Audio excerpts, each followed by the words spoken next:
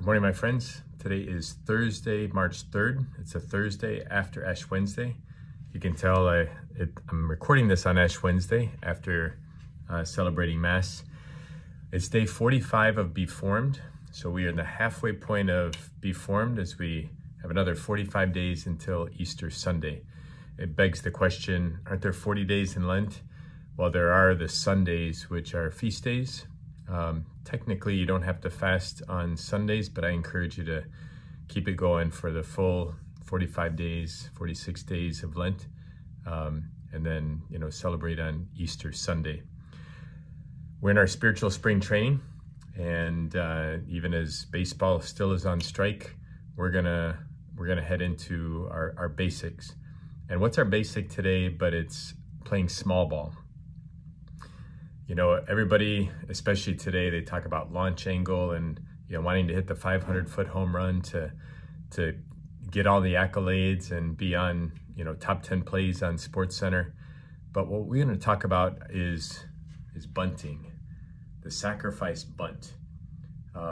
It's not glamorous. It usually doesn't make the news, but those who follow baseball know that how important it is. And I love to watch games where somebody puts down, a sacrifice bunt, which means they give up their at bat and they move the runners over. Good teams will congratulate that player who put down the bunt because they know they sacrificed themselves for the team. And how important that is in the game of life as well, especially in the spiritual life. When we make small sacrifices, it doesn't make the news, but God knows what's happening.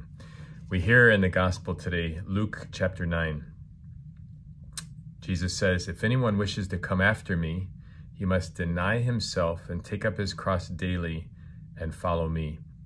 So are we willing to deny ourselves? Do we realize that this life is not about us? If I've been on teams where there was a lot of talent, but if everybody thought it was about them, we wouldn't be a good team and we didn't have good results.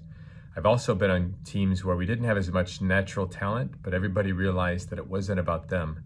They were willing to sacrifice. They're willing to lay down their own desires for the team. And that's what God desires for us, to pick up our cross daily, to realize this life is not about us, but it's about loving God and loving our neighbor. And what is love? It's willing the good of the other person. It's willing to sacrifice. It's willing to help people move around the bases of life, if you will. If we think about, the bases being this circle of life where we're home plate, getting back to home plate is getting to heaven. And this journey is coming to know Christ, coming to know more about him, and then sharing our faith with others. That's what the journey is about. Jesus goes on to say, "For whoever wishes to save his life will lose it," much like somebody doing a sacrifice bunt. "But whoever loses his life for my sake will save it." Are we willing to lay down our lives for Christ and for others? What profit is there to gain the whole world, yet lose and forfeit himself? The interesting thing is when we sacrifice in life, we find joy in it. It's not always easy, but once we do it, we realize that's what I was created to do. We find our true identity. If we go back to baseball, some of the greatest ball players never make the Hall of Fame because they didn't hit 500 home runs or they didn't win 300 games as a pitcher.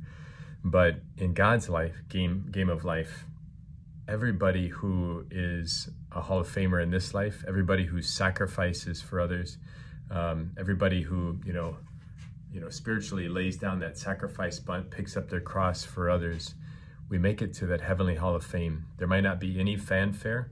As Matthew Kelly says, a holy life is built one moment at a time. The small things that we do, the small sacrifices, maybe that nobody else sees, God sees it. And so think about that today as you go about your daily life. Am I doing something so other people notice? Am I trying to make, ESPN's top 10 plays? Or am I quietly, as St. John the Baptist said, I must decrease so that Jesus must increase?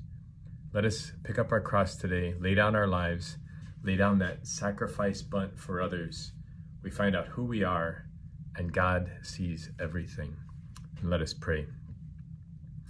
Heavenly Father, we thank you and praise you for teaching us the way, as Jesus is the way, the truth, and the life. Help us to sacrifice our desires, our wants, so that others may have life, that others may come to know your Son, Jesus.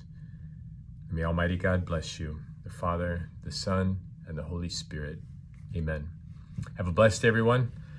May not make the top 10 ESPN plays, but know that God is noticing everything we do. We're playing for that audience of one. Please continue to like, subscribe, and share this video with at least one person today. And God bless you.